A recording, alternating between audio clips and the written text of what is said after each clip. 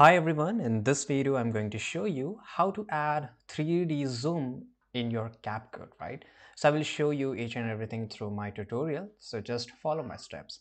So to do that you will need just 2 or 3 images. For right now I have this one, right?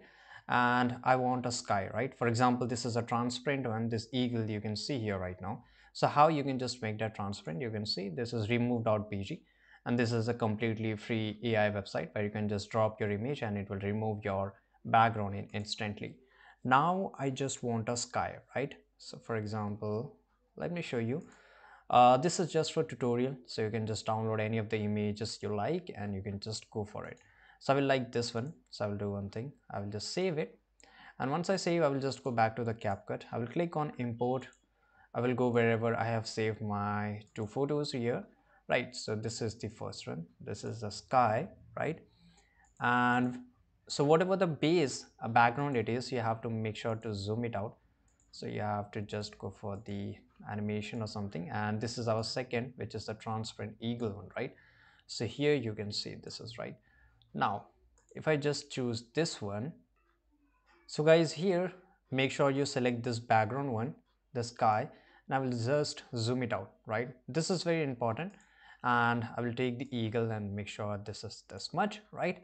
So you have to go to the start of the timeline, right, in the Capcut. Once you're here, make sure you just put your eagle like this and just go to wherever you want to have a zoom effect. Let's say I want to have a zoom effect here. This is a keyframe, so I'll just click on keyframe here, right? And I will get this eagle to here, right? And I will just zoom it out and I will add a keyframe here, right?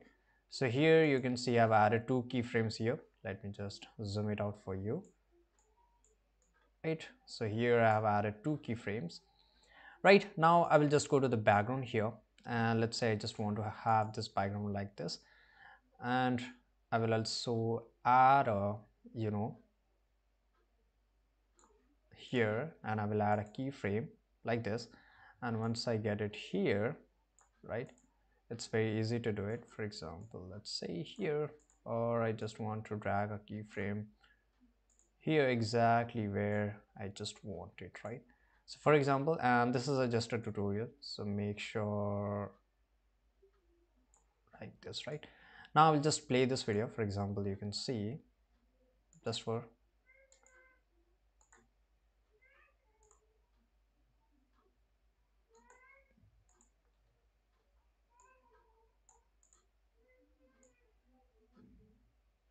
okay, so the eagle is not proper here, so I will do one thing.